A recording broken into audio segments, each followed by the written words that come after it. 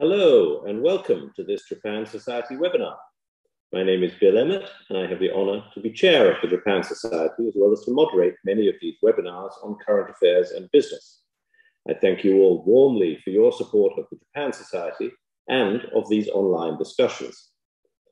This month, by a fateful coincidence, both of our countries will be preoccupied by the holding of state funerals, even if of quite different figures, but with all the issues of remembrance and of our constitutions and politics that they raise. But we also share deep preoccupations over the longer term about geopolitics, or more specifically, peace and security. As G7 countries, the UK and Japan are deeply engaged in and concerned by Russia's war in Ukraine, both by what this invasion by a nuclear superpower may mean for the European continent, but also by what it may mean for East Asia. Prime Minister Kishida has been admirably clear about this, notably in his keynote address at the IISS Shangri-La Dialogue in Singapore in early June, that, to quote him, "Ukraine today may be East Asia tomorrow." Everyone knew that the country he most had in mind with that remark was Taiwan, as well as the broader implications of the Ukraine war and the China-Russia strategic partnership on China's behavior.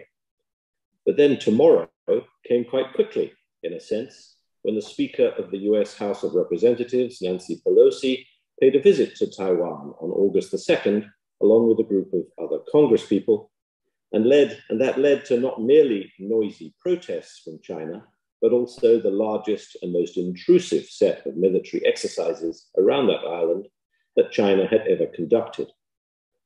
Tensions, therefore, are running high.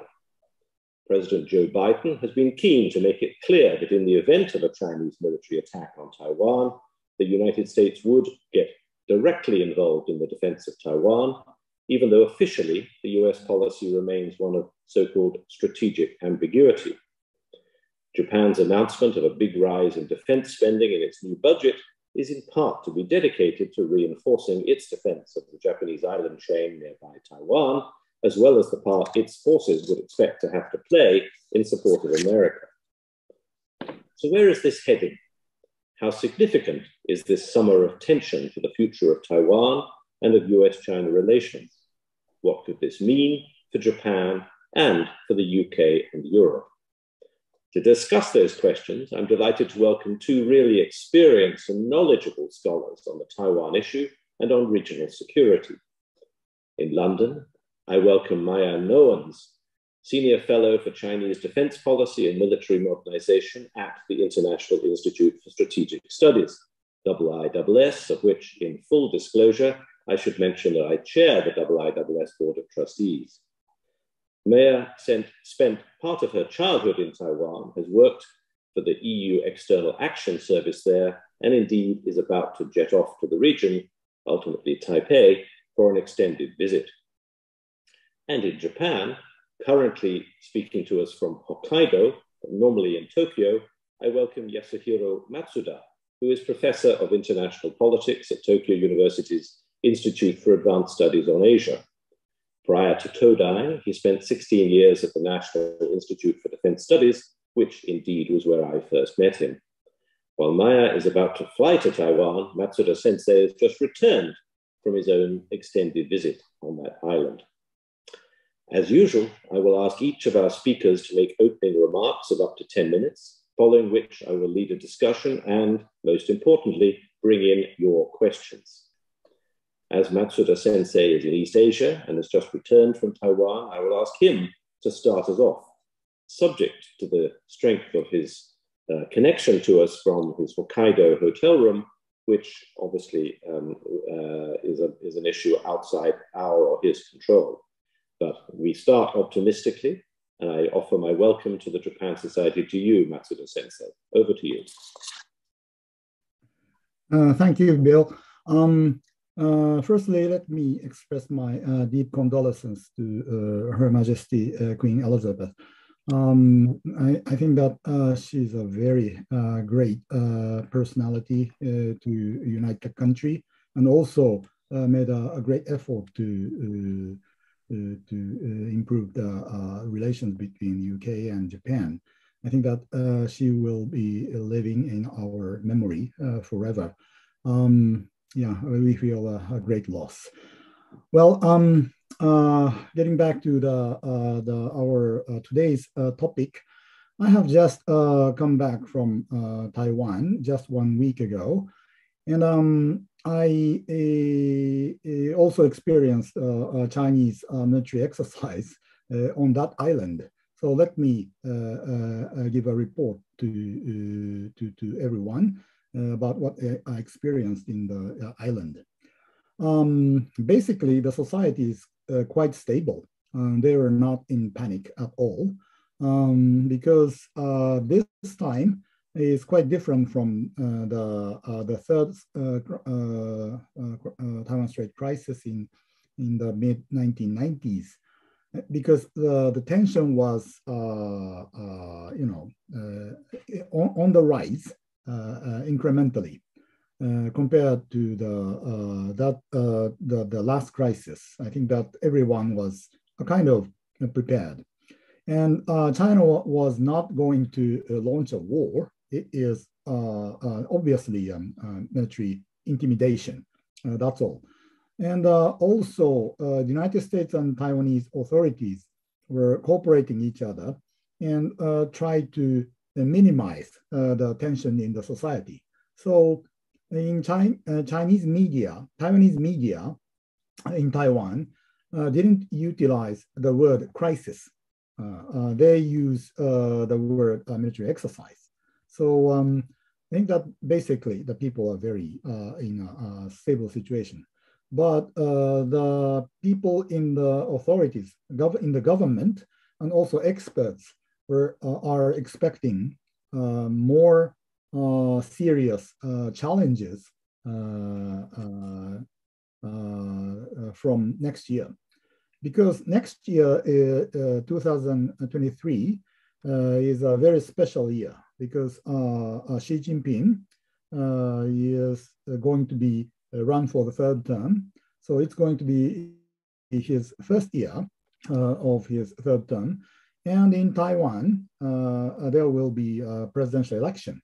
The election date is in the January 2024. So next year is going to be a very serious competition between the ruling DPP, pro-independence DPP, and also the anti-independence Kuomintang next year. So in that situation, the China has sent messages to the new administration. For example, in 2015, Xi Jinping met with President Ma Ying-jeou in Singapore. That was a big, strong message to the next president, Tsai Ing-wen. If Tsai Ing-wen admits one China principle, I can give you a lot of things, a lot of carrots, stable relations with the mainland China, and Xi Jinping is willingly to see you.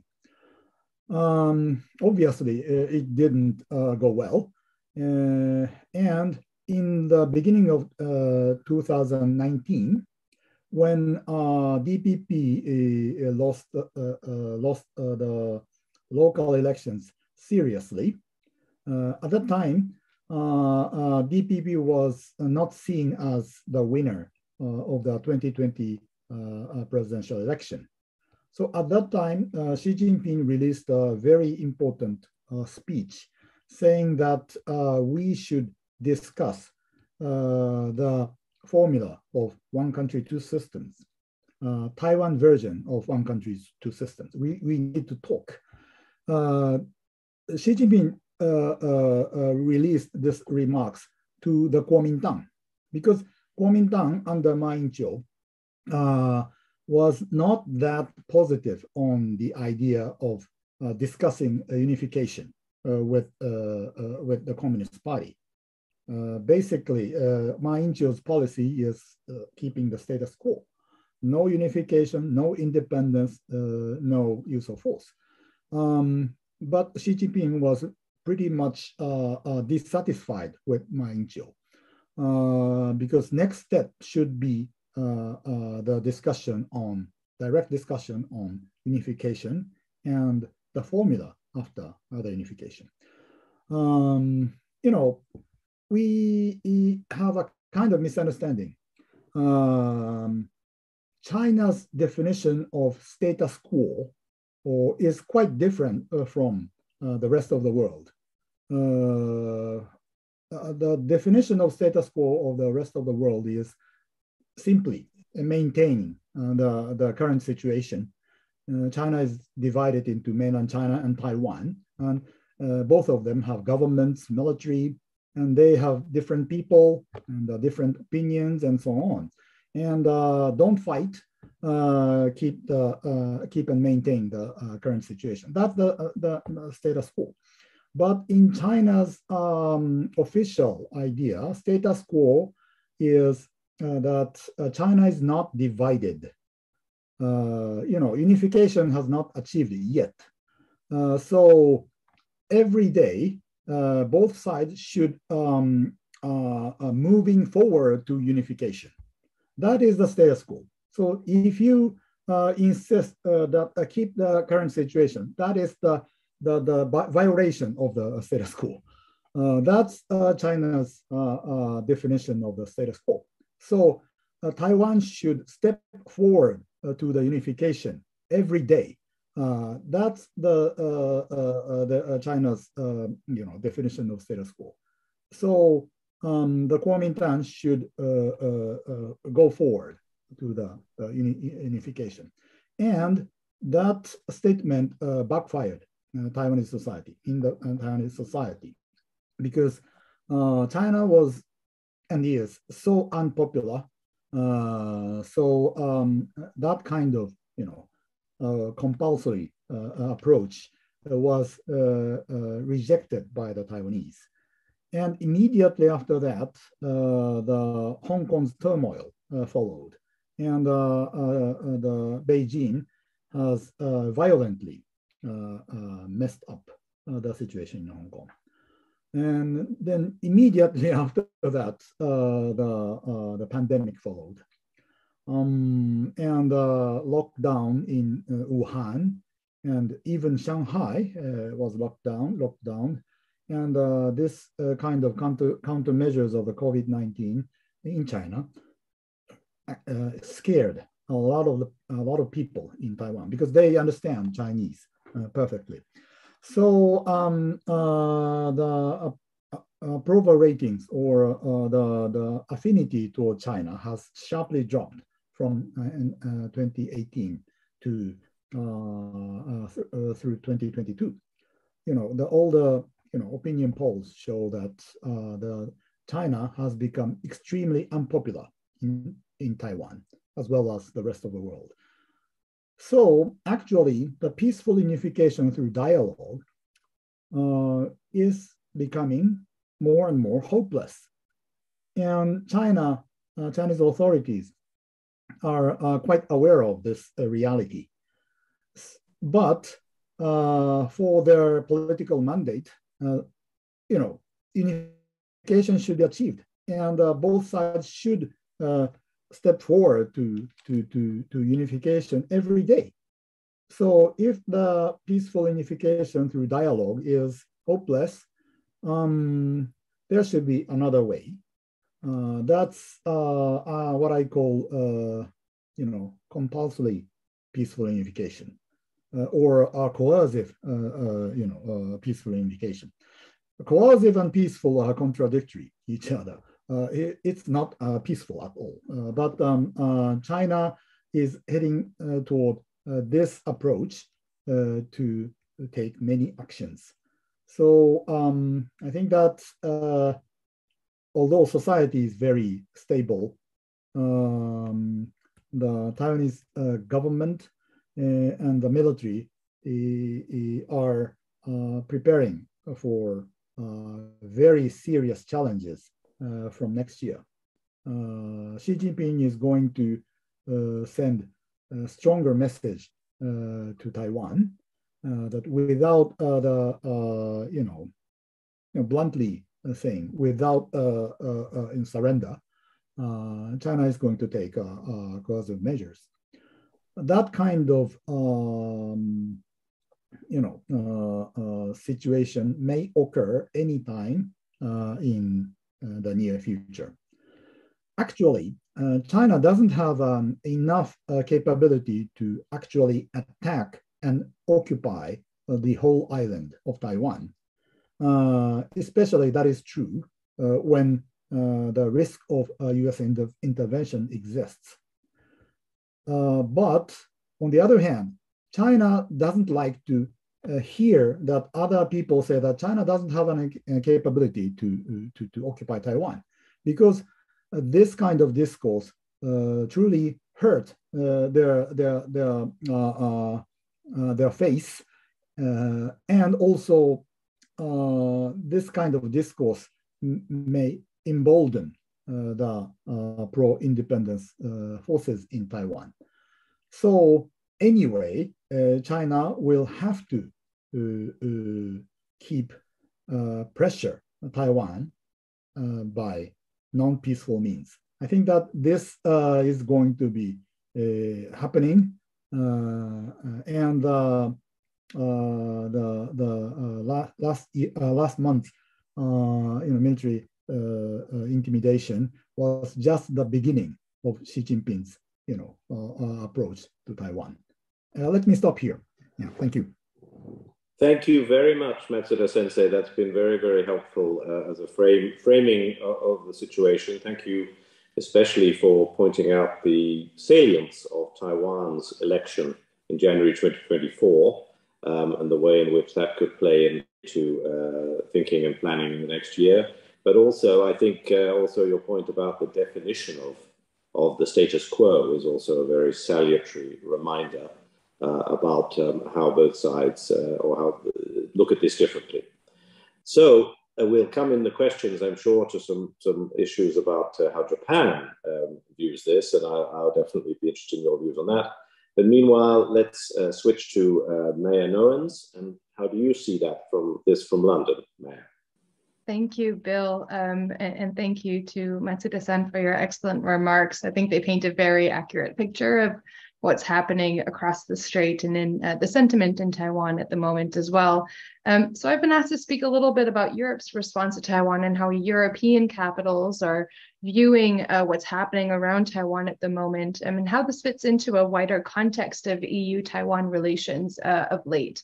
And what I would say first and foremost is that in response to Pelosi's trip to Taiwan, European capitals actually made relatively mild and few political statements. I think only Lithuania directly supported Pelosi's trip, and it was limited to the G7 and the European Union's High Representative and Vice President, Mr. Borrell, who condemned China's military exercises. And that was pretty much the extent of it. Overall, I think European companies here still determine quite a lot of Taiwan policy. And European companies, at the end of the day, are still highly invested in the Chinese market, even though we've heard talks of decoupling over the last few years. Of course, not much of that has eventuated. And I think the private sector is, instead of focusing on decoupling, looking at diversifying their supply chains instead. And so I think politically, militarily, economically, European countries are very much still finding their footing with regards to balancing the relationships with Taiwan and with China. Now, when it comes to that economically, I think those, as I've said, fundamentally haven't changed in the past few decades. European countries, of course, have deep ties with the Chinese market, but they also, of course, have had growing and diversifying ties with Taiwan as well. Slowly diversifying their bilateral relationships economically away from just seeing Taiwan as a manufacturing hub, but also relying on Taiwan heavily for its key node in the supply chain around advanced technological components such as semiconductor chips. So there is an interest in Europe about Taiwan, but I'd say that in the past that's been a predominantly economic interest. Bilaterally, relations between Europe and Taiwan in terms of political relations, of course, have followed a one China policy as determined by European capitals themselves. Though I would argue that these have diversified quietly over the last decade or so. Taiwan's democracy, of course, over time has flourished and become one of the most liberal societies in East Asia, especially in the area of, for example, LGBTQ rights. This, of course, has stuck in stark contrast to President Xi and his view of China and the increasingly authoritarian turn he has taken China over the last few years. And so European countries have increasingly seen Taiwan as more of a like-minded partner. Now, I would argue, though, that European states today then, and the European Union as well, have a more diversified portfolio in terms of their relationship with Taiwan. They look, for example, to Taiwan when it comes to the circular economy, when it comes to combating climate change, when it comes to social issues and norms and values, how to combat disinformation, a wide plethora of different topics, cybersecurity, cooperation even. But overall, as I said, European states and the European Union, for the most part, have been wary and to some extent still are wary of balancing those economic ties between China and expanding economic ties and political ties with Taiwan. And so therefore, I think we've seen that real adherence to a one China policy that has been quite rigid by European capitals in the past and has seen very little overt movement in terms of shifting the definition thereof.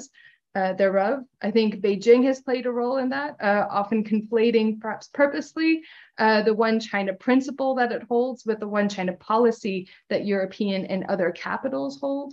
And so overall, I think Europeans have as well been wary of rocking the boat a little bit too much across the strait in their relations with China and Taiwan, for fear also of threats by Beijing of potential economic coercion, which, if you look at the data, have actually turned out to be more bark than bite. I think there has been a turning point of late in terms of how European countries view and interact Taiwan. And I would say that this wasn't necessarily the Pelosi trip. I think this predates that and goes back to the COVID-19 pandemic. European countries, I think, have begun through the COVID-19 pandemic to understand their vulnerabilities more clearly vis-a-vis their heavy reliance in some areas on the Chinese and indeed also Taiwanese supply chains.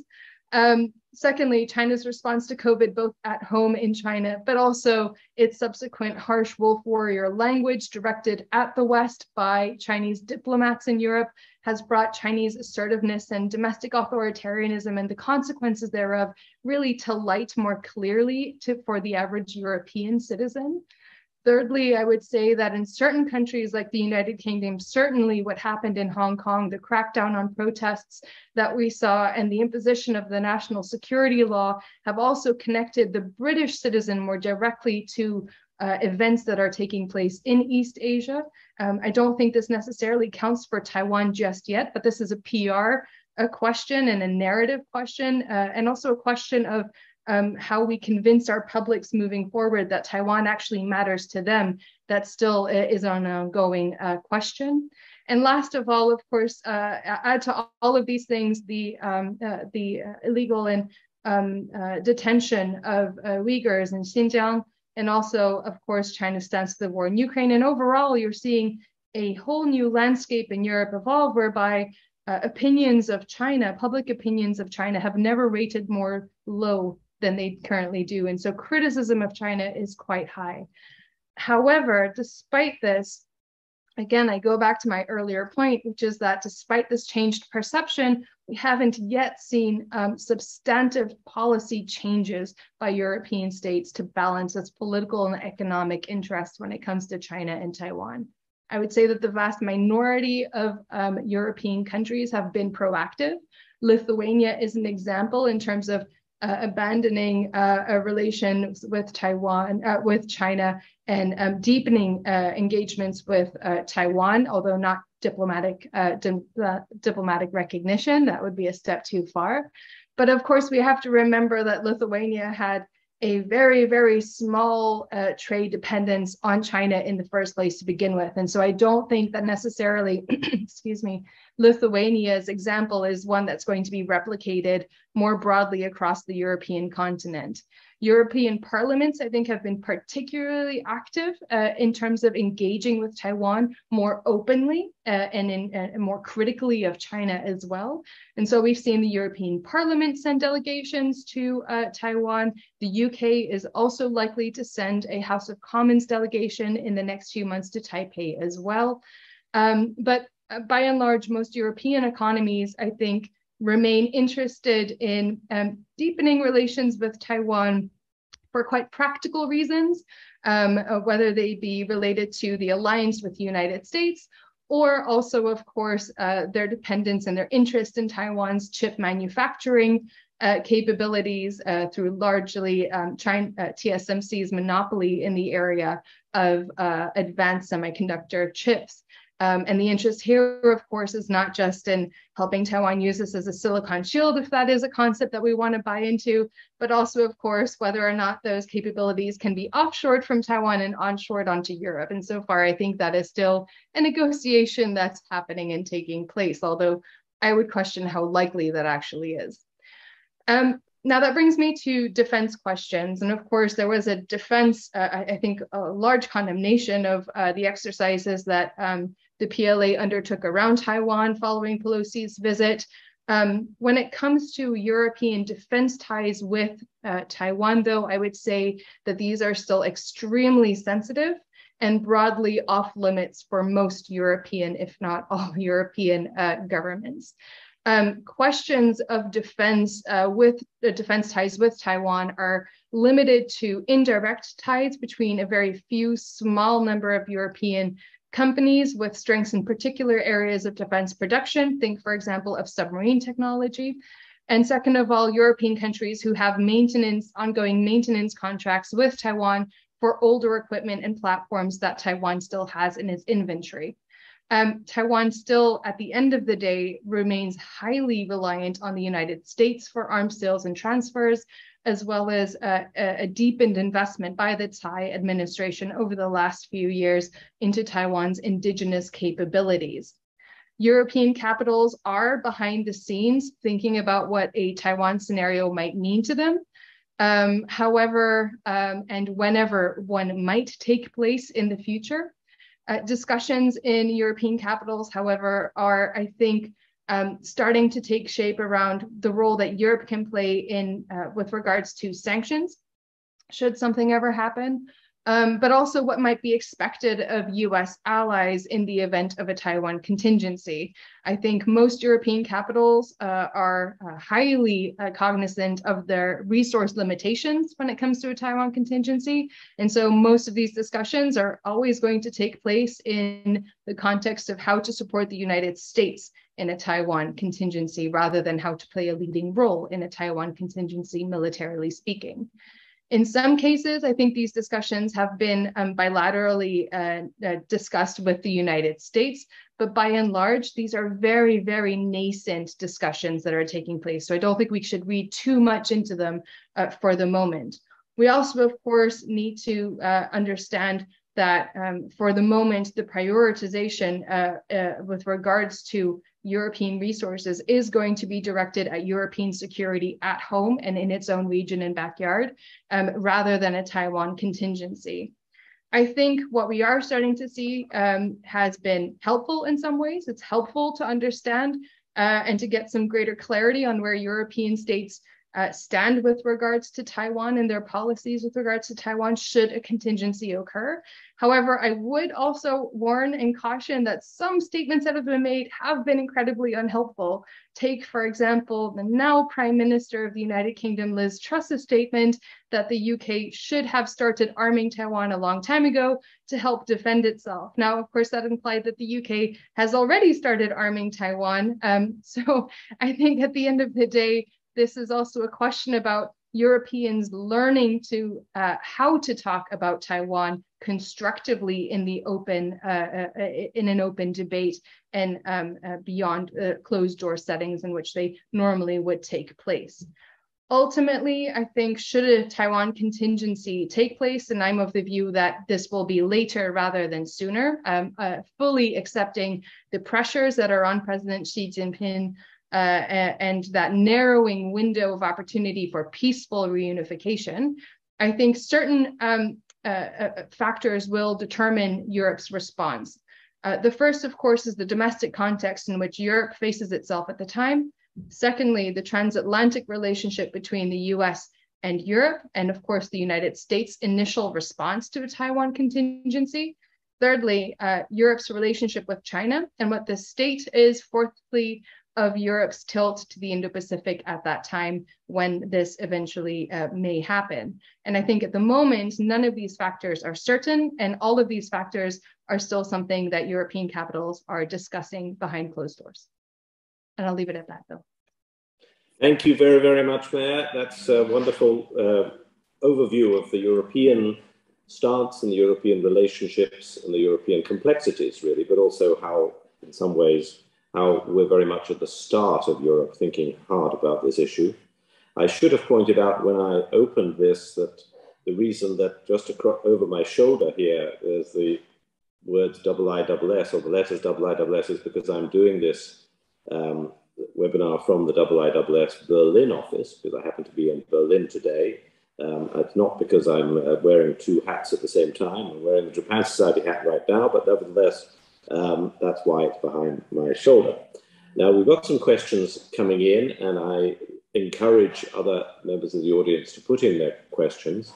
Before getting to the questions that are in, though, I want to just ask both of you if you could, in addition to what you've already said about the relations between China and Taiwan, just give your sense of what impact, if any, does the economic and political strength of China at any given moment make in its calculations and in the relationship with Taiwan. I ask this question because at the moment, clearly China is in a difficult economic situation with post-COVID, zero COVID policy, with its property difficulties as well, and suffering the energy crisis like the rest of us. Do the ups and downs of China's strength or weakness economically play a role at all in thinking about Taiwan? Or should we just consider this to be, as it were, a seasonally adjusted, independent issue of economic strength or otherwise? Matsuda Sensei, what's your attitude to Chinese strength or not? Which comes down to the question of whether time is on China's side. Well, that's a very good question. There are two different views on this issue. One is a diversionary war theory. When the country is in a very difficult situation, especially in the domestic field, the dictatorial government tends to resort to a kind of military action to others, and try to divert the tension from domestic to the outside. That's one theory. The other theory is much more reactionary theory. That's the people like Taylor Fravel in MIT in the United States insist that China tends to take very strong measures when China thinks that she is pushed by others. In the if U.S. push too much, China may take a very extreme position. So it depends on Xi Jinping. Xi Jinping's psychology is very important, and he is now running for the third term. And usually China's reaction could be much more, a kind of a usual exercise in the theory. But Xi Jinping is a very special personality. and he is really devoted to achieve his political goal, and he did it in Hong Kong, and he thinks that that is a successful case. So I think that if he only has 5 years or maybe 10 years, I think that he will try very hard to actually, solve the problem. That's the full invasion, or before that, he will makes an effort to, let Taiwan surrender. So without killing anyone, he can merge Taiwan. But if he fails, use the force. I think that this kind of this is not just a matter of his surroundings. This is a matter of a political will, and China is a very big economy. So arbitrarily, China can pour more resources to the military side. ICBMs are very cheap.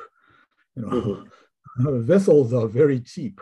So I think that this kind of policy choice can be made. I think that China, no matter what happens in the economic side, will build up more military, especially in the field of nuclear weapons, and try to prevent U.S. from intervening in the Taiwan Strait situation. So I think that it's a kind of due course. Okay, well, thank you. No, that's helpful. Meia, how do you think about this? You said that you think that this contingency is further ahead rather than nearer. That perhaps implies part of your answer, but that means once China is a more aging society like Japan, so does this make any difference?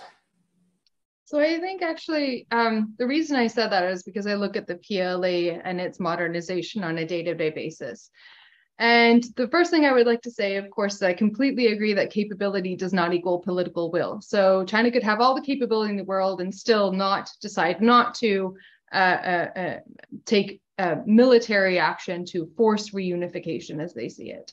But what I would say is that with regards to the PLA and their modernization goal of 2035, is that there is still quite a lot that needs to be done at home in order for those forces to be combat ready and for Beijing to be 110, if not 120% sure that success is guaranteed. Because ultimately, if this were a battle against just Taiwan, probably they'd be a lot more confident. But at the end of the day, regardless of, for example, America's strategic ambiguity position, this, in the minds of the PLA, in the mind of Central Military Commission's leadership, is always going to be a battle between the United States and China over Taiwan. And now perhaps potentially in the worst case scenario, the United States and Japan and potentially like-minded militaries as well. So it's suddenly becoming a lot more complex, and the PLA's modernization has not achieved what it needs to achieve by that deadline.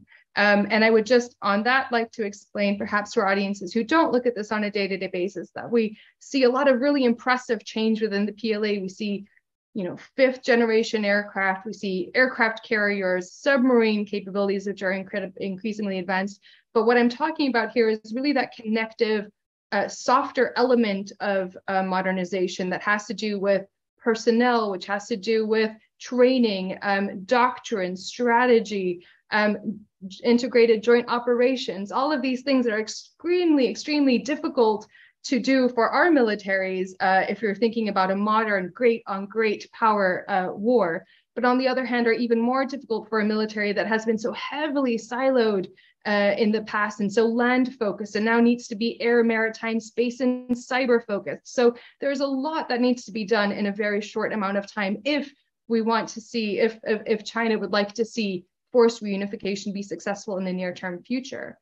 That doesn't, of course, mean that a decision can't be taken to reunify Taiwan by force should Beijing feel the need to do so. And there are certain things that I think will make that more clear. Certainly, there are red lines from Xi's perspective. I think if Taiwan declared independence tomorrow, well, then I think there would be very little choice left for the PLA not to intervene.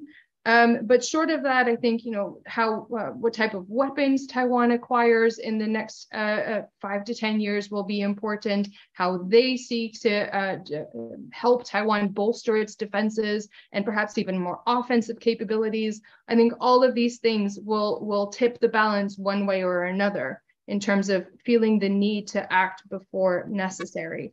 At the end of the day, I would like to emphasize that for Chinese decision-making, and though we cannot understand and we cannot know what President Xi is thinking, and he is the only one that will be making this decision, I think it is certain that over the past few years through his leadership, he has emphasized how much of a core issue Taiwan is for not just him or the PRC, but for the CCP itself.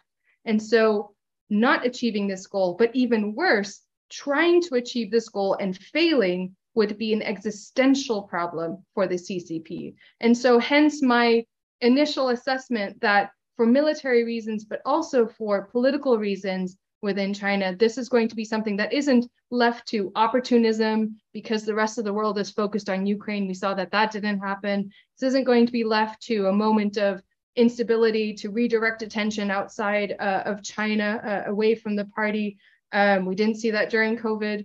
And I think it's not something that's going to be left to a whim at the end of the day. It's something that is going to be considered. And if I may, just very, very lastly, I actually think that the exercises that were undertaken following Pelosi's trip were extremely considered from the Chinese perspective in terms of the weapons they used, in terms of what they chose not to use, and also in terms of the types of exercises that they conducted as well. Very interesting. Thank you so much. Matsuda Sensei, you're waving. So, there's a very interesting phenomenon. If you are an excellent China watcher, you will see that PLA is just a paper tiger. It can fight. But if you are a very good Taiwan expert, and Taiwanese military is also a paper tiger. It can't defend itself.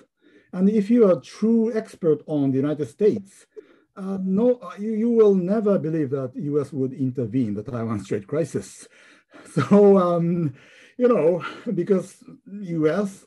is so divided, and U.S. doesn't want to fight a war with China. But something may occur. I think that this is that's the real world, and we should not fall into the pitfall of experts. Yeah, thank you. This is not a joke. I'm sorry. No, but your point that the possibility you've got basically a triangular relationship, number one, and secondly, the chances of a calculation being based on both what's happening with you, but also what's happening on the other sides of the triangle is, of course, fundamental to the issue. Now, I've got some questions in, and I'm going to come to 2 questions about Japan, because I think we should bring in the Japanese element. Duncan Bartlett, who's from the SOAS, School of Oriental African Studies, China Institute, points out that Japan has recently changed defense ministers from Kishi-san to Hamada-san. How do you, Matsuda Sensei, how do you see the political situation in Tokyo in relation to China and Taiwan? And a connected question comes from Martin Hatfull, Deputy Chair of the Japan Society, asks, how strong is Japanese public support for Taiwan?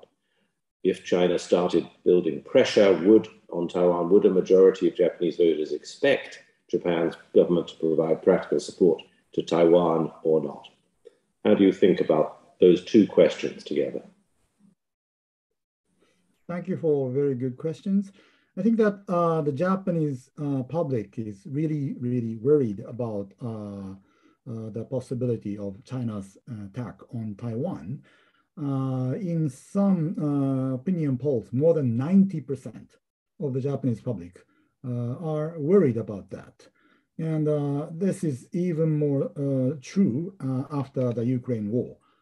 Because, a lot of people simply thought that it would never happen, but it happened, and we have witnessed that President Putin's, behavior and his, words and attitudes. And the people simply feel that everything is upside down. True becomes lie, and lie becomes truth. And the Japanese public also feel the similar thing in China. So, the Japanese people have many year, engagement with the Chinese, and the people are really worrisome. And also, more than 70% of the Japanese public think that Japan should do something to stabilize the situation in the Taiwan Strait. I think this is a very extremely high number because in Japan, the international affairs are not the focus, basically. More than 90% or 70% of the people are worried. But the reality is that the Japan's policy framework is that without US direct intervention, Japan cannot do much things. Just sending aircrafts and vessels and gather information, share with the United States and so on. Once US decides to intervene into the situation, Japan, of course, Japan can assist US forces, that including, live ammunitions and fuels and so on. But not weapons. That's the Japanese restriction. But the basic situation is Japan doesn't have a policy framework to do something alone. Japan can do something, but only with the United States. And that's the current situation. So the Japan's actual role is very limited, but the people are really worried about the current situation. Thank you. Once more, the Kishida Prime Minister changed the defense ministers, and he also changed the vice minister of the defense, executive vice minister of the defense, and also he changed the personnel of the director of the defense. Defense inside the Ministry of Defense.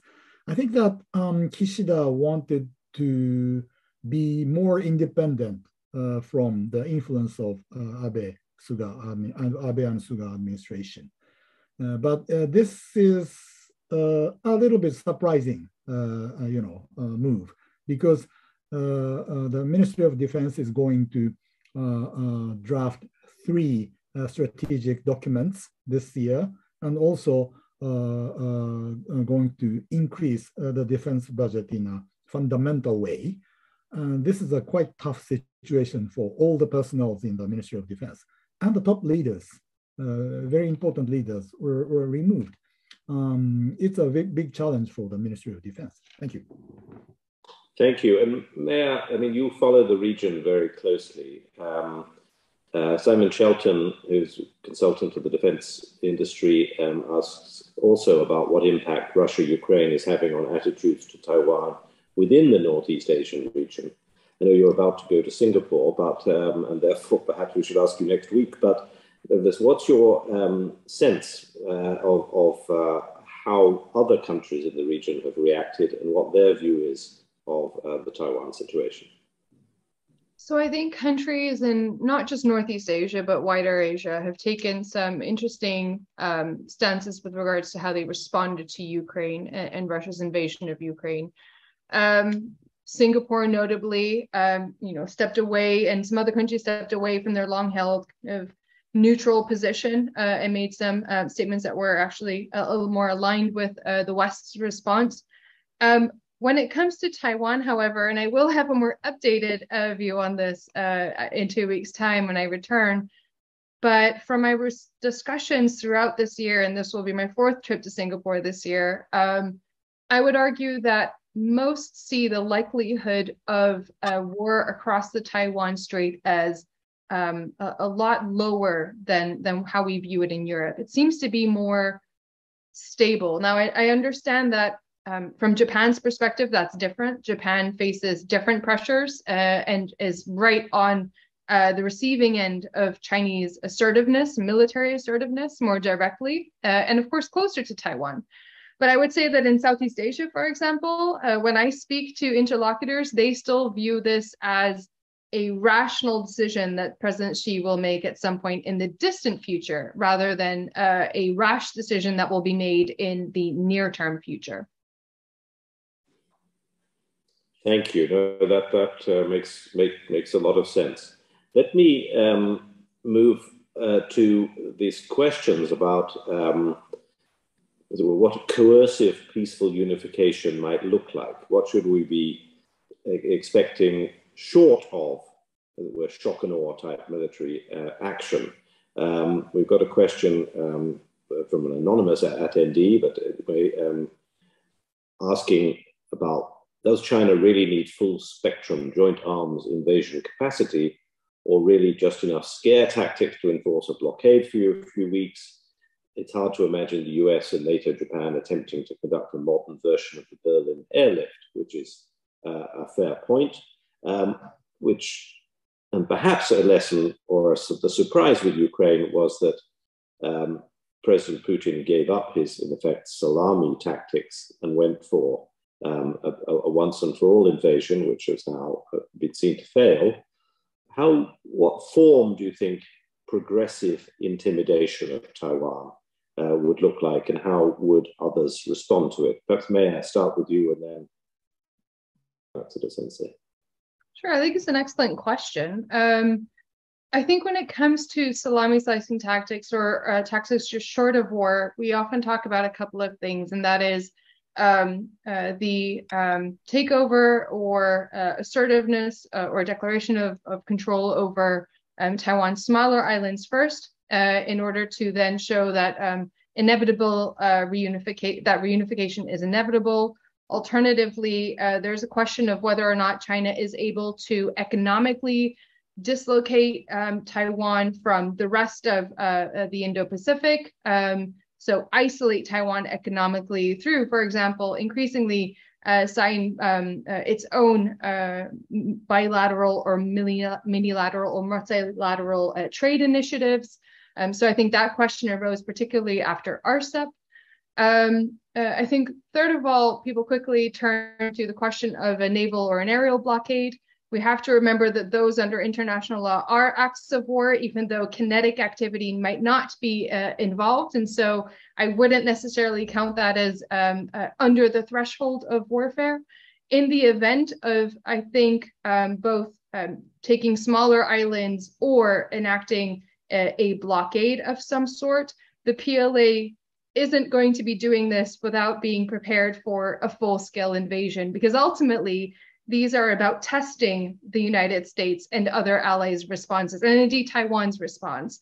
That test can fail. And so from Beijing's perspective, undertaking those without being completely prepared for a possibility of a full-scale war would be extremely risky. And therefore, I think it's difficult for us to separate these types of actions from a full-scale invasion. I think we need to see them as a continuum. I think we need to see them as interconnected, and therefore we need to be prepared for all eventualities, not just limited ones. Thank you. Very interesting. Matsuda Sensei, how do you see this? Yeah, I totally agree with Meia. There are many versions of use of force, but we have to think clearly that for example, first, full invasion is very difficult. China doesn't have a capability to accomplish it. Especially that's true if there is the risk of U.S. intervention. And the limited use of force, well, yes, China has that capability, but what for? What is the purpose to do that? Taking over Itu Aba in South China Sea? By doing that, maybe it will trigger very negative reactions from the Southeast Asian nations. and also, Taiwan and the rest of the world may take it as the first step of military full invasion to Taiwan, and the rest of the world will have to prepare for that. So it's not a good idea for China to take a limited actual use of force. Rather, China tends to use force without making any casualties, and also without making any changes of the borders. That's a kind of military operations military provocation type operations. That has been done for many times, and this time is also can be categorized as the military provocation. And if this kind of provocation doesn't make any casualties and doesn't make any changes of the borders, Taiwan and the United States will remain very calm, and they will not choose escalation. So China's political purpose can be achieved. That is, for example, this time the major political purpose of China was to show domestic audience that U.S. is doing very wrong thing, and we have punished them. Both United States and Taiwan. So the Xi Jinping is a legitimate leader. He is a very tough leader. I think that there are many purposes of the military maneuvers, but this is the major purpose, domestic purpose, and that is quite effective. That's why the military exercise was done during the Beitaihe conference, and right before the party congress in the next month. So still China's in this stage only doing some military intimidation. Don't dare to actually use force and kill people and change the border. And a few seconds left. Maybe I could just finish by asking Meia, which links on from what Matsuda Sensei has just come. I mean, John Nash asked, how secure is Xi Jinping's position in Beijing? Which is to say, to what degree, insofar as we know about Chinese politics, what should we be looking at and looking for in trying to at least map, as it were, the changing tides in China itself? Oh yeah, the $1 million question. I think, honestly, from what I've seen, President Xi is in a very strong position at home. That does not mean that criticism does not exist. That criticism is directed at policies rather than directly at him. And I think that by and large, he is going to enter his third term with some real domestic difficulties, but not necessarily an unstable political leadership or unstable control over China, politically speaking. I think what would be interesting to see following the 20th Party Congress, of course, is who's in and who's out of the Politburo Standing Committee and Central Committee, to see who he replaces, some key allies who might be retiring with, and even some former key allies who have been increasingly outspoken on some of the policy issues that he's championed. And so I think that will be an indication, again, of how stable he will be in the next 5 years, moving through his third term. Lastly, when you want to look at how stable President Xi is and you want to understand the political landscape in China, look at where blame is being directed. I think that really can't be underestimated. What we've seen throughout the last 2.5 years, almost 3 years of COVID crises in China and economic crises, is that often a different figurehead in the government is pushed out into the public domain to take the blame for certain failures. When that starts to change, then his political control, I think, will be slightly weakened, and it will be an indication, I think, of what we see. Second of all, and very important for Taiwan, is how in line the PLA is with what we're hearing from leadership, civilian leadership. So far, the two are aligned, and the PLA is by and large following civilian leadership control. When you start hearing different voices, that's when we should also be concerned, I think. Thank you. Very good bellwethers, and an excellent way to finish this very, very stimulating discussion. I thank you both very warmly for taking the time to be with us. I wish you good travels back to Singapore and to Taipei, Meia. I wish you a good week of teaching in Hokkaido, and I hope to see you in Tokyo, Matsuda Sensei, before long. And I thank the audience very much for some excellent questions and for your support for the Japan Society.